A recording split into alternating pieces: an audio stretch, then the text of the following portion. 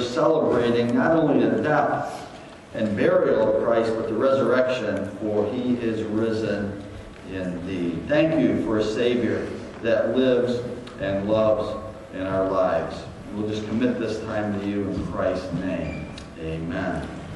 Thank you. You may be seated. I'm going to ask our elders and deacons that are serving to join me in the front this morning, as is our custom on the first Sunday of each month. We gather around the Lord's table, and the Scriptures instructs us to do this in a way that we will not forget the death, burial, and resurrection of our Lord Jesus Christ, that we will, in the midst of the busyness of life and the distractions that come our way, forget the great sacrifice that Christ made on our behalf. As we gather, I'm always reminded that there's nothing meritorious in these elements.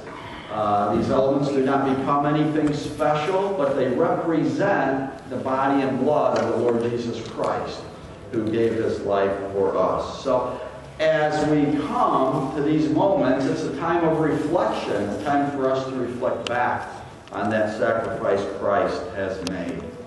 It's also a time of examination. As we read in the Scripture, there are some who didn't examine their life. There are some who did not continue on in their faith, and as a result of that, they lost their lives and they went to sleep, as it says in the Scriptures. It's a time for us to examine our lives, make sure we are the person that God wants us to be. And that's a time of dedication, a time for us, upon that reflection, to say, okay, God, today's the first day of the rest of my life, and I want to live this for you, and I dedicate this to you. Please take control of my life and give me, through the power of your Spirit, the ability to live a life that's honoring and pleasing to you. So that's what the Lord's Supper is really all about. The Apostle Paul writes about this in 1 Corinthians chapter 11. And he says, "For I have received from the Lord what I also passed on to you." And what he means by that is this idea of what the bread and the juice represents. He says that the Lord Jesus, on the night that he was betrayed, took bread, and when he had given thanks, he broke it and said, "This is my body, which is for you. Do this in remembrance of me." In the same way, after supper, he took the cup, saying, "This cup is the new covenant in my blood. Do this whenever you drink it in remembrance of me.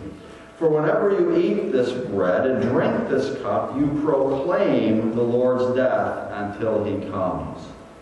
Therefore, whoever eats the bread or drinks the cup of the Lord in an unworthy manner will be guilty of sinning against the body and blood of the Lord. A man ought to examine himself before he eats of the bread and drinks of the cup. For if anyone who eats and drinks without recognizing the body of the Lord eats and drinks judgment on himself. That is why many among you are weak and sick, and a number of you have fallen asleep. If we judge ourselves, we would not come under judgment. When we are judged by the Lord, we are being disciplined so that we will not be condemned with the world. So then, my brothers, when you come together to eat, wait for each other. If anyone is hungry, he should eat at home. So that is when you meet together, it may not result in judgment. Again, as we mentioned, this is a time for us to reflect back and to remember that sacrifice the Lord has done. We're not to take it lightly, to examine our lives, to come before him in a state of confession, and then to anticipate his blessing in the days ahead. As we prepare to receive the bread this morning, representing the body that Christ gave, let's pause and ask the Lord's blessing upon it. Amazing love. How can it be that you would die for me? Lord, we cannot fathom that love. But Lord, we thank you for it, that you loved us first. Let us remember that as we take this bread that you gave to us. In Jesus' name. Amen.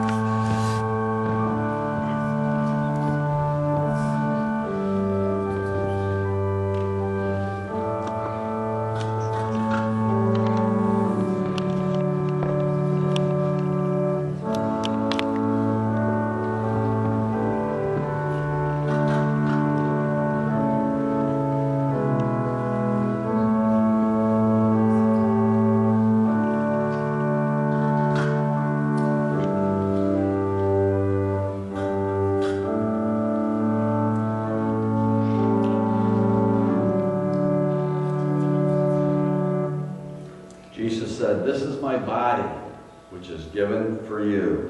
This do in remembrance of me."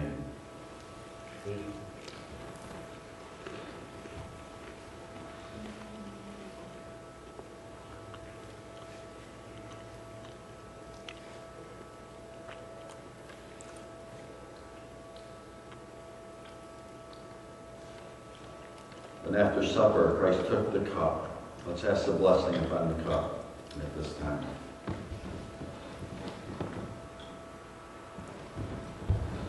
Lord, it's unbelievable is how we ever comprehend what you've done for us. You shed your blood for us on the cross. You knew it was coming. It was all your plans. Lord, help us to reflect back what we should be like. We should be like Christ, like you. Thank you, Lord, for shedding your blood for us.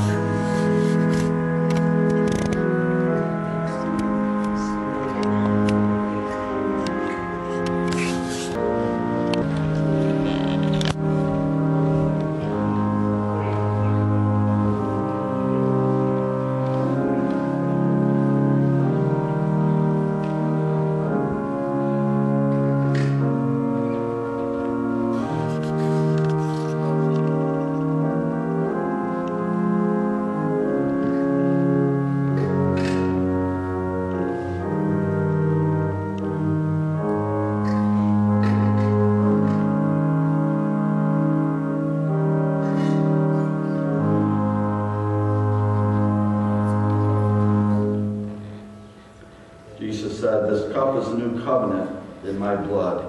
Do this whenever you drink it in remembrance of me."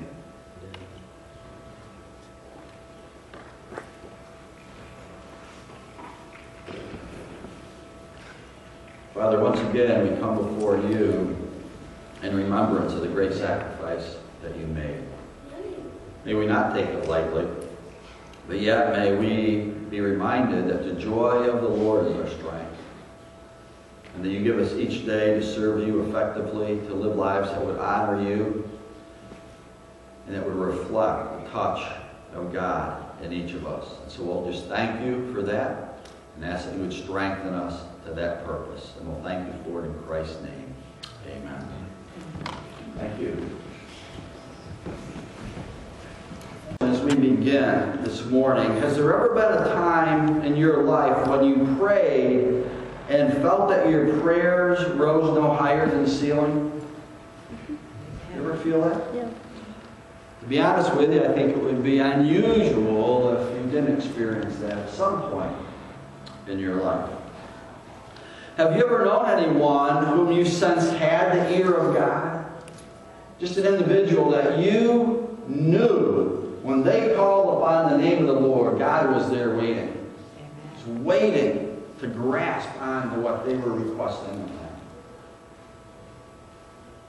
Their prayers were passionate, they're poignant, they're powerful, and the results of their prayers were very evident, very tangible at times, and their life was one that reflected a real belief that there was nothing impossible that God could do.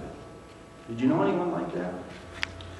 George Mueller of Bristol was a man who had the power of God because he had the ear of God. From time to time, I've read some of his stories to you over the years. But he had the ear of God because he came to God in faith. He actually believed that there was nothing impossible with God. He actually believed it. You've heard the stories of his life, and I know one I've mentioned before, but it's always on my mind when I go to prayer, and I think, do I have this kind of faith? But he was a man who built a number of orphanages in England. And he was very compassionate towards the homeless children that came about because of the Industrial Revolution in England. And so he took these children in, and one particular time it was breakfast at the orphanage, and there was no food, not a crumb in the house. But as was their routine every morning, he gathered the children around the breakfast table, and they paused to thank God for the food they were about to eat. But there was no food there. But before he could complete his prayer, there was a knock at the door. And upon opening the door, there was a delivery man there who was delivering fresh-made baked goods to stores in the next town. But his truck broke down right in front of the orphanage. Now this was back in the late 1800s. There were not, AAA. There was no one for him to call. There were no cell phones. There was no way for him to get a repairman to come and fix the truck. It was going to take a day or so. By then the fresh baked goods would be stale and cold. And so he said, could you use this truckload of fresh goods? And of course God was in it. And God answered their prayers of thanks for the food that they were about to eat that didn't even exist at that time. Arthur Pearson writes, and I'm always a little reluctant to read things, it's hard to follow sometimes, but he writes about George Mueller. And he says this, he says, the teacher must also be a learner. And therefore, only he who continues to learn is competent to continue to teach. Nothing but new lessons, daily mastered, can keep our testimony fresh and vitalizing and enable us to give advanced lessons. Instead of being always engaged in a sort of review, our teaching and testimony will thus be drawn each day from a new and higher level. George Mueller's experiences of prevailing prayer went on constantly accumulating, and so qualified him to speak to others, not as a matter of speculation, theory, or doctrinal belief, but a long, varied, and successful personal experiment. Patiently, carefully, and frequently, he seeks to impress on others the conditions of effective supplication. From time to time, he met with those whom his courageous, childlike trust in God was a mystery. And occasionally, unbelief's secret misgivings found a voice in the question, what he would do if God did not send help. What if a mealtime actually came with no food and no money to procure it, or if clothing were worn out and nothing to replace it? And of course we know that's exactly what happened. To all such questions, there was always ready this one answer. To such a failure on God's part is inconceivable. It's quite a statement, isn't it? And must therefore be put among the impossibilities. What he's saying, it's impossible for God not to answer prayer. There are, however, conditions necessary on man's part. The supplicant soul must come to God in the right spirit and attitude. For the sake of such readers as might need further guidance as to the proper and acceptable manner of approach to God, he was wont to make very plain the Scripture teaching upon this point. And he goes on and he lists 5 conditions that George Mueller wrote down of prevailing prayer. These things were ever on his mind. And I want to share these as we begin this morning. The first thing that Mueller said was that entire dependence upon the merits and meditation of the Lord Jesus Christ as the only ground of any claim for blessing. We have to be entirely dependent upon God. We have to understand that it's God and God alone who answers our prayers. The second thing he said was that separation from all known sin. If we regard iniquity in our hearts, the Lord will not hear us, for it would be sanctioning sin. The third condition of prevailing prayer is that faith in God's word of promise, as confirmed by His oath. Not to believe in Him is to make Him both a liar and a perjurer. A strong language, isn't it? But this from a man who prayed and thanked God for food when there was none, and rose to eat fresh-baked food. The fourth condition is asking in accordance with His will. Our motives must be godly. We must not seek any gift of God to consume it upon our own lust. And then importunity and supplication. There must be waiting. Waiting on God and waiting for God, as the husbandman has long patience to wait for the harvest. I don't know about you, but I have a tendency to be impatient. I think it goes back to my childhood. I remember probably in kindergarten, we were given little Dixie cups with little potting soil in them and a bean seed. Some of you remember doing that in school? We planted that little bean seed in there, and every day we would come to school. The teacher had them all along the windowsill there, and we would take a little watering can, and we'd put a couple drops of water, and we'd pass it on, and each student would do that. And every day we would go to the window, and we would just look, and we would look, and nothing was happening. It seems like weeks went on. I'm sure it wasn't that long, because beans do grow rather quickly, but it seemed like it was forever. And then finally, a little sprout came up. It was awesome. You know, they say, watch pot never boils, and sometimes it's like that with the seeds or with our prayers. But every day we would go back, and as we would look at that seed, God was doing a work underground, wasn't He? Until the plant came forth. And that's the way it is with our prayers. Pearson goes on to say that Mueller believed that where these conditions do not exist, for God to answer prayer would be both a dishonor to Himself and a damage to the suppliant. Well, that's something to think about, isn't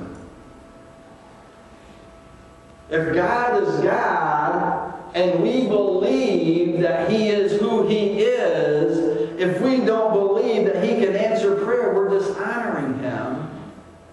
And we're not really living lives of faith.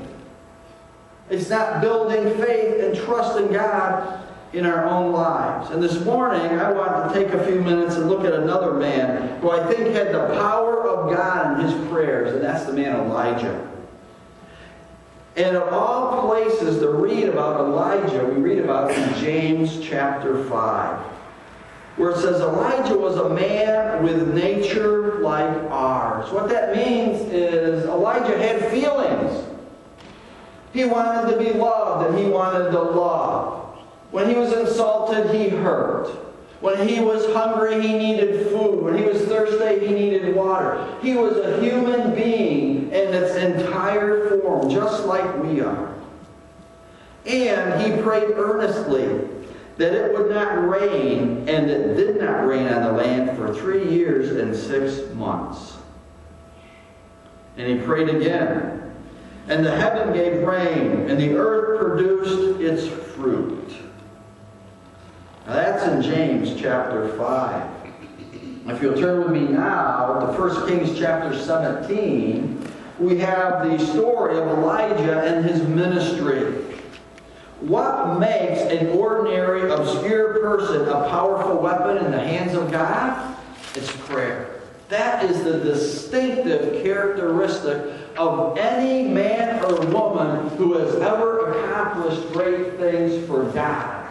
It has always been rooted in prayer. I have a number of books in my personal library on revival. One's called The Flaming Tongue, and I forget, I have 3 of them. It was a set of books that talk about the revivals through the ages. And what's interesting is every revival that ever took place started with a couple of people praying. And with Christians, not the unsaved coming to Christ, but Christians confessing their sins, getting right with God, and then touching the lives of the unsaved around them. Revivals never started. There's not one revival in world history that ever started with mass evangelism that's ever been recorded. Not one. It's always been with a couple of people praying.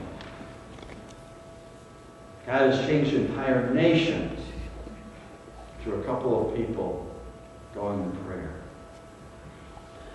In 1 Kings 17:1, we read this. Now Elijah the Tishbite from Tishbe in Gilead said to Ahab, now Ahab is the king of Israel, as the Lord, the God of Israel lives, whom I serve, there will be neither dew nor rain in the next few years, except at my word. Now what's interesting here is this does not tell us the prayer of Elijah, but it explains what he had prayed.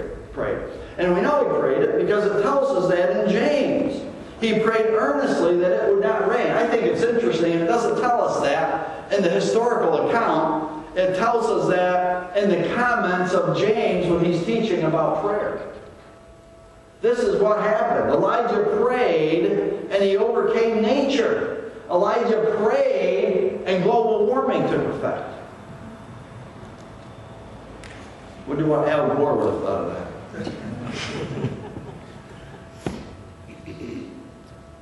But Elijah prayed. He was a man like we are.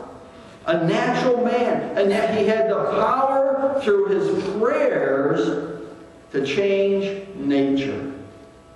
Now just quickly, we go through the life of Elijah from actually chapter 16 through 19 of 1 Kings. And you know, Elijah went before the king, Ahab, who was a wicked king. In fact, it tells us, if you read about Ahab, that he was more wicked than all the other kings of Israel combined. We'll just categorize him as super wicked. That's who he was. And his wife was even worse. He married Jezebel. She's even become an expression. It describes a wicked woman. Or even wicked circumstances. That's a Jezebel. And so Elijah goes to the king, and what's taking place here is Ahab and Jezebel, they teamed up. She was the daughter of a foreign king, and she brought in her gods, the gods of Baal, into Israel, and she's saying to everybody, it's okay to worship all these gods. Don't worry about Jehovah. And it's okay to be immoral. They set their own moral code up. And Elijah says that's not what God really wants for his people. And so in order to get your attention and show you that the God of Israel is more potent than the God of Baal, I'm going to pray to God. I'm going to ask him that it not rain. And it didn't rain. That was the power of prayer in Elijah. J.C. Ryle, who's an old-time commentator, wrote, prayer is the simplest of acts. It is our simply speaking to God. It needs neither learning nor wisdom nor book knowledge to begin it. It needs nothing but heart and will. The weakest infant can cry when he is hungry. The poorest beggar can hold out his hand for alms and does not wait to find words. The most ignored man will find something to say to God if he only has a mind. Andrew Murray, great evangelist of a former century, said the powers of the eternal would have been placed at prayer's disposal. It is the very essence of true religion and the channel of blessing, the secret power of life. Charles Spurgeon said, prayers are the believer's weapon of war. When the battle is too hard for us, we call in our great ally, who, as it were, lies in ambush until faith gives the signal by crying out, "Arise, O Lord!" Prayer is the slender nerve which unleashed the muscles of an omnipotent God. Dr. Paul Bilheimer said, prayer is not begging God to do something which he is loath to do. It is not overcoming reluctance in God. It is implementing, enforcing Christ's victory over Satan. It is implementing upon earth heaven's decision concerning the affairs of man. Calvary legally destroyed Satan and concealed all his claims. God placed the enforcement of Calvary's victory in the hands of the church. He does that through prayer. Matthew writes, whatever things you ask in prayer, believing you will receive. You see, ask, believe, receive is God's pattern. It is faith and prayer that are inseparable. In 1 John writes, now this is the confidence, or it could be translated faith or trust in God, that we have in Him. That if we ask anything according to His will, He will hear us. And if we know that He hears us, whatever we ask, we know that we have the petitions that we have asked of Him. In other words, we receive those petitions that we have asked. Elijah was a man of passion. Elijah was a man who had the power of God at his disposal because he had faith in God. He actually, like George Mueller, believed that God could do anything. There was nothing impossible for God. Absolutely nothing. But what can we learn about this man of prayer as we track through his life? And just very quickly, thinking of the life of Elijah to highlight some of his stories, we know that after he went to Ahab and Jezebel and kind of confronted them, God told him to go out and sit by a brook, by a ravine, and just kind of hang out there. Get away from them. And I'll take care of you. And so he goes out there, and the ravens, God had ravens, actual birds, come bring him meat every morning and every evening. And then he could drink from the water in the brook. And then when the brook dried up, God said, okay, I appreciate your faith and trusting me here. Now I want you to go to this other area of the land, and you're going to find a woman there, and she's going to take care of you. So he goes, and he finds this woman. She was a widow. And he says, you know, the Lord sent me here, and you're supposed to feed me. And she looks at him, and she says, well, here's the deal, Elijah. I have 1 cup of flour and 2 spoonfuls of oil. Just enough to make 1 muffin. And that's it. And there's no food in the land because it hasn't rained for 3 years. And the famine's dried everything up. There's nothing growing. There's nothing to make food out of. And this is it. And my plan is to make our last muffin, split it with my little boy, and then we're going to go over under this tree and just wait and die of starvation. And Elijah says, okay, well, sounds like a plan, but I think God has another plan. I want you to go make your muffin and split it with me. And he said, what God's going to do is make your flour and your oil continue to reproduce itself as only God can do. And you're going to have all the flour and oil you need to make bread from now till kingdom come. So the lady said, okay, well, you're the prophet of God. If you said that's what God says, fine. So she goes and she makes the last muffin. And the next day she goes back in the house, and guess what? Her flour bin is full. Her cup of oil is full. And it went on and on and on. But then her little boy gets sick and dies. And she says, what am I going to do now? My only son. You brought this upon me. You come in the name of the Lord, and now my son's dead. And the compassion of Elijah for this boy is incredible. He goes to the boy in chapter 17. And it says he laid himself across the body of this dead child and 3 times cried to the Lord, "O Lord my God, let this boy's life return to him." And the Lord heard Elijah's cry, and the boy's life returned to him, and he lived. Isn't that incredible? As he cried unto God, he brings back this child from the grave. I mean, who can do that? Who can do that? The story doesn't end there.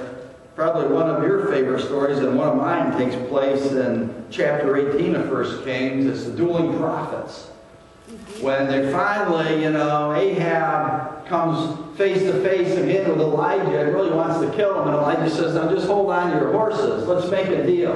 You get all of your prophets of Baal and Asherah, the 2 key gods of the Baals, and you bring them here to Mount Carmel." And so they bring 450 prophets of Baal and 400 prophets of Asherah. And they build an altar, and they stoke it with their wood, and they lay their animals on it. And they cry out to God, the Baals, to rain down fire, and nothing happens. And they're sitting there for hours, and I think Elijah's kind of taunting them a little bit, a little trash talk. Maybe, you got to cry a little louder. Maybe he's on vacation. You need to call long distance. Send him an email, whatever. You got to get a hold of Baal. Have him come down here and light your fire. Nothing's happening. They start slashing their wrists, trying to show Baal how serious they are. And so finally, the 850 prophets are done, and Elijah said, "Okay, that's enough. Let's just see what God can do." And so he builds his altar. He puts his wood and his sacrifice on it. And then he says, "Bring me barrels of water, and let's douse this thing with water." They doused it. They had dug a trench all around it, like a moat, until the moat was full of water, and the altar was soaked. And he cries on to God. And the God who answers by fire rains down fire and consumes not only the sacrifice, but the altar and the ground and the water and the moat, and it just wiped it out. So Elijah called upon God. But then, chapter 19, Ahab goes and tells Jezebel what happened, and Jezebel says, "Oh, let's get that sucker." And Ahab says, "What? I mean, God, I just did all this cool thing, by your power, but here I am, and they had 850 against 1, and we did this great thing, and now they're going to kill me." And so he runs and he hides. And God finds him and says, "What are you doing?" He said, "Well, they're going to kill me. Don't you feel sorry for me? I'm the only one." And God says, "Well, you might think you're the only one, but I've identified 7,000 others who have not bowed to Baal." It's interesting to know that generally when we feel lonely, God has a lot more people around us than we realize. We just kind of suck into ourselves rather than reach out to others. And there's a lesson there, but we're not going to talk about that today. But that's what Elijah did. And so Elijah finally came to his senses. And God forgave him, and he went on and met Elisha and passed the mantle of his ministry to Elisha. Interesting guy. But the power of God in the man who, like us, was human. That's the thing that struck me when I read that in James. He was like nature to us. He was an average guy. He really was. You look at 1 Kings, the story of Elijah, and just all of a sudden, here's this guy from Tishbe that shows up who has the idea that God can do anything, but that's the only thing that's special about him. No special history, no special family, no special heritage, no special education, just that he believed that God could do the impossible. That's the only thing special about him. Well, what do we learn about him? Very quickly, in a couple of minutes, let me wrap this up. Here's some things I think we really need to note about Elijah. Number one, Elijah cared about what God cared about. Elijah cared about what God cared about. God cared about the nation Israel. He cared about the fact that the leadership of Israel had gone into an immoral tailspin, and they were leading the people down the wrong path, and they needed to change their ways. They needed to repent, and they needed to get back to what God's will and way was for their life. God had given them the laws. He had given them policies to live by that would help them function in their culture effectively. And they had abandoned all of those things. But Elijah cared about what God cared about. And he went before the leadership and he said, you know, God's word says we need to change these things. And they said, let's kill him. But he cared about what God wanted to care about. What God cared about. You see, God cares about the leadership of nations. He cares about the moral failures of leadership and the example and influence they have on the population. And please do not be misled. We live in a country, it's the greatest country on this earth. But now we have leadership that is approving same-sex marriage. God cares about marriage. One man, one woman, one life. God cares about marriage. Amen. He's ordained it in the Scriptures. And yet when leadership says it's okay, then what did the people say? Well, our leaders, they're very intelligent people, and if they say it's okay, it must be okay. We have this trickle-down effect of morality. We kill 120,000 babies annually. But it's okay, because these smart people say it's okay. We have people who manipulate to achieve political goals. But it's okay because they're in leadership. We have people who hold political offices and they blame their positions that they have to do things when they're in this office, and therefore they're exempt from personal responsibility. And we say, oh, it's okay because they're the leaders. They're smart. They're intelligent. But do we care about what God cares about? The morality that God has set forth in the Scriptures. The way that He wants nations to run. God ordained civil government. Go back to Genesis chapter 9. God ordained it. And it was to protect people from immorality. Not to approve it. And yet this is where we've come today. That's why we have in the word of the Lord in 2 Chronicles chapter 7 and verse 14, and you probably know this verse, if my people who are called by my name will humble themselves and pray and seek my face and turn from their wicked ways, then I will hear from heaven and will forgive their sin and heal their land. You see, we're not judging people, we're judging sin. There's a distinction. God cares about people. He loves people, whether they're homosexuals or baby killers or adulterers. God loves people. He died for them. But He still wants them to change their behavior to honor Him. Elijah cared about what God cared about. Secondly, Elijah had the compassion that got God's attention. Remember when the young boy died?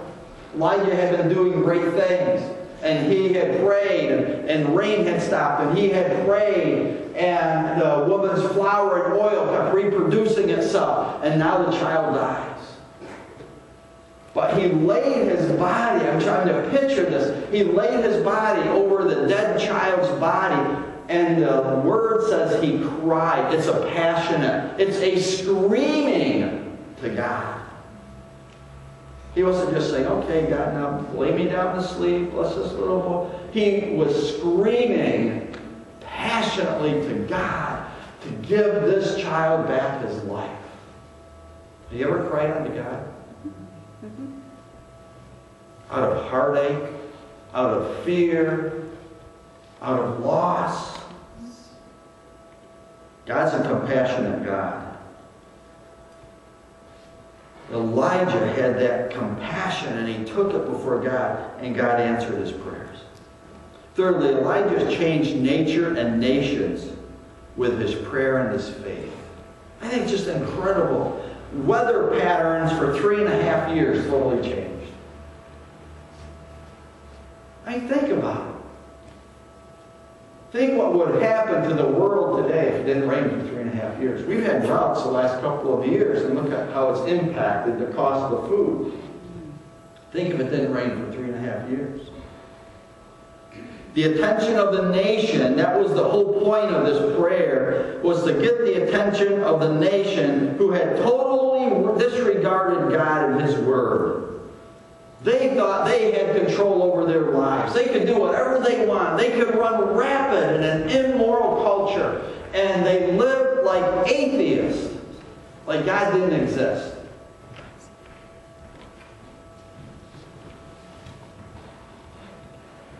Elijah prayed. And he said, you think you're in control, but you're not. God's in control. You can't even control the weather. But God can. Fourth thing is this. Elijah cared less about the opposition and more about the display of God's power. I think how often do we cower in the face of anti-Christian rhetoric? How often do we kind of hide from the opposition, whether it's in the press or in the community or in discussion, and God's name is being taken in vain and we stand by. And it's not just maybe a curse word, but it could be the attitude, the spirit of a conversation, a philosophy of life that's being presented, and we stand by. I think 850 to 1. But you know, Martin Luther said one man in God is a majority. Elijah understood that. He didn't care so much about the opposition. They were no match for the cries of the man of God. Remember, James goes on and says, the prayer of a righteous man is powerful and effective. Yes. Amen? Amen. See, he didn't care so much about the opposition. He wanted to see God's power displayed. The last thing is this. Elijah was human and he faced the realities of life just as we do. You know, I told you Elijah ran from Jezebel after the dueling prophets thing went on there. God rained down fire from heaven, awesome way, and yet now he's scared. And he runs away and he hides.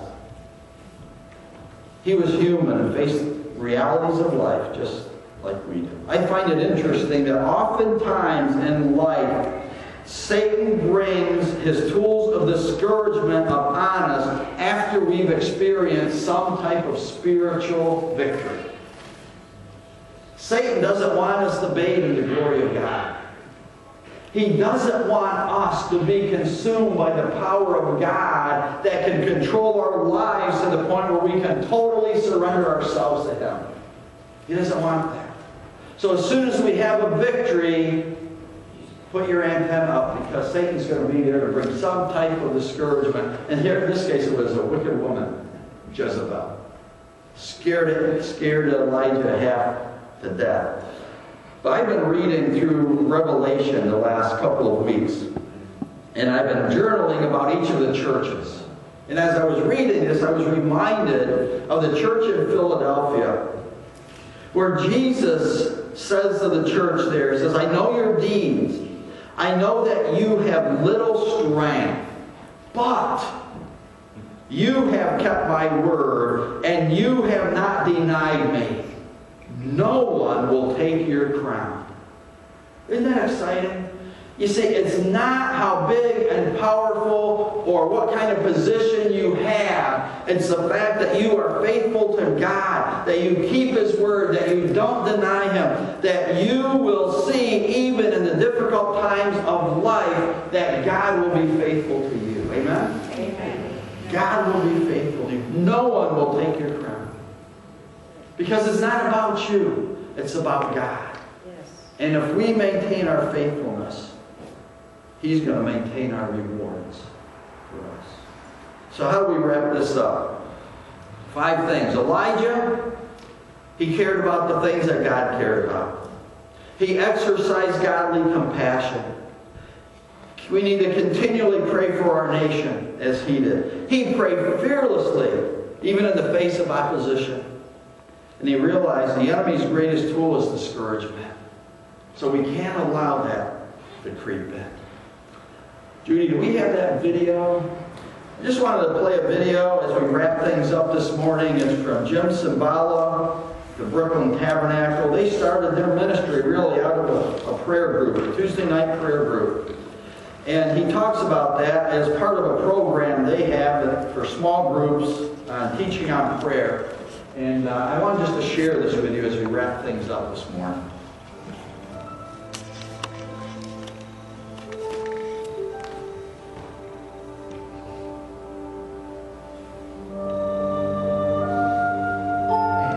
Prayer is the most essential thing found in the Bible, along with faith in God. In fact, some have maintained that it's true, without faith it's impossible to please God. But the only way to know where there's real faith is to see where there's prayer. Because if someone really believes in God, they instinctively begin to call on the name of the Lord.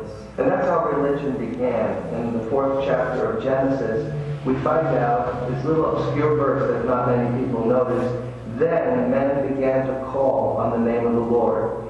And that's the beginning of corporate religion as we know it. Adam and Eve had fallen in the garden and sinned, and then the descendants of Cain had begun to move away from God. But the descendants of Seth, it is written, began to call on the name of the Lord. They began to sense somehow that this God was not just a creator God, but he was a God who would intervene in life and in the problems that you were facing if you just called on him. And I wish I would have been there at that moment when their first instinct was to look up to God and begin to call out to him and say, God, help us with our harvest. We need rain. Or my baby is sick. Lord, intervene. This God who created the universe, I believe that you can come and now help get back into order that which has become sick and wounded or hurt in some way. And the Bible tells us that that was really the first name of God's people. People who called on the name of the Lord. There was no Bible yet, no churches. Abraham hadn't been born. There was no Jewish people. The law hadn't been given. There was no tabernacle or temple. But people, the first instinct they had was to call upon God, not only in prayer and petition, but then in worship and in praise. Later on in Deuteronomy, Moses boasts to the people of Israel, who is a people like us that is so blessed, that has a God who will draw near to us when we call upon him? Later on, David says in one of the Psalms, God has preserved the godly for himself. He will hear when I call to him. This instinct is in both Old and New Testament. When we call, God has promised to answer. And this is at the very foundation of religion, that God is a prayer-answering God, and we don't have to give up and just give in to fear or give in to hopelessness, but we can bring our hopeless situations to God, and God says, this is how I will glorify my name. When you call, I will answer, and then people will see how great I am and how faithful I am to my people. In just a few hours, this building is going to be filled with people. And among other things, we're going to be praying for God to pour out his Holy Spirit on our lives. And isn't that the great need in your town and community and city? Isn't that the great need in your local church?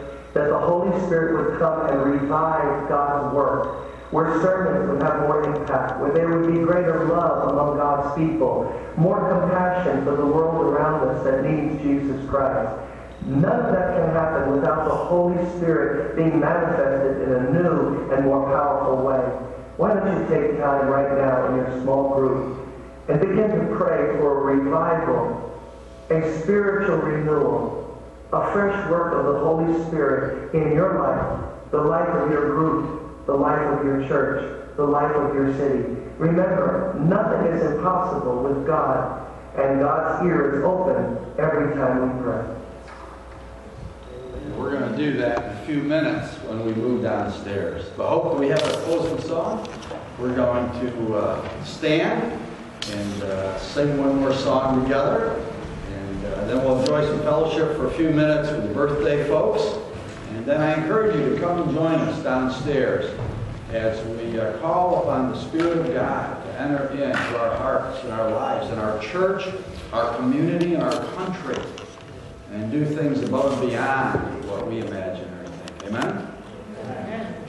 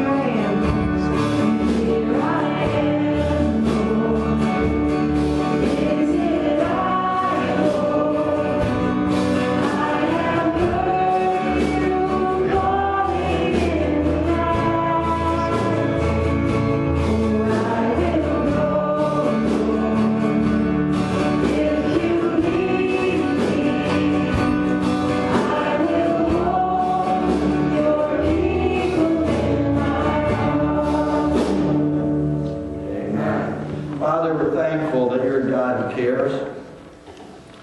You're God who has set the stage for great and mighty things. And you've asked your people to come before you, to lift you up so that you may get the glory in all things. Father, it's our prayer this morning that you might touch our hearts, open us up to who you really are, to the power of your Spirit that lives within us, the power of your presence that provides and protects us. We might truly move forward and accomplish what you have for us in our lives individually and corporately as well. We'll just thank you for what you will do. And all God's people said? Amen. Amen. God bless. Go in peace.